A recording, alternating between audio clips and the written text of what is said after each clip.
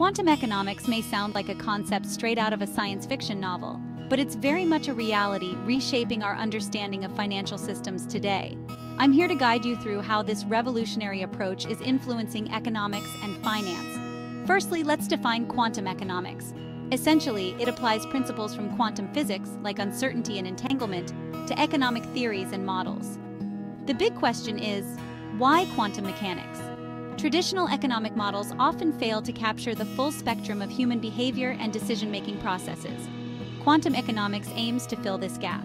A recent study published in the Journal of Economic Perspectives examines how quantum probability theory can offer new insights into irrational consumer behavior and market unpredictability.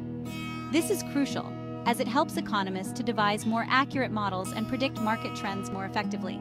Now, what does this mean for the financial sector? Well, institutions are starting to use quantum computing to perform complex calculations at unprecedented speeds.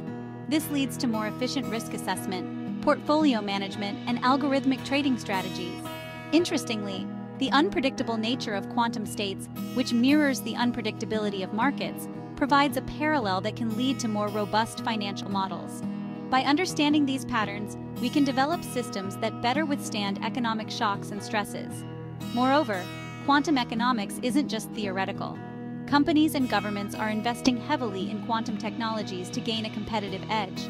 The implications are profound, potentially leading to a new era of economic policy and financial products. So, as we explore quantum economics further, one thing becomes clear.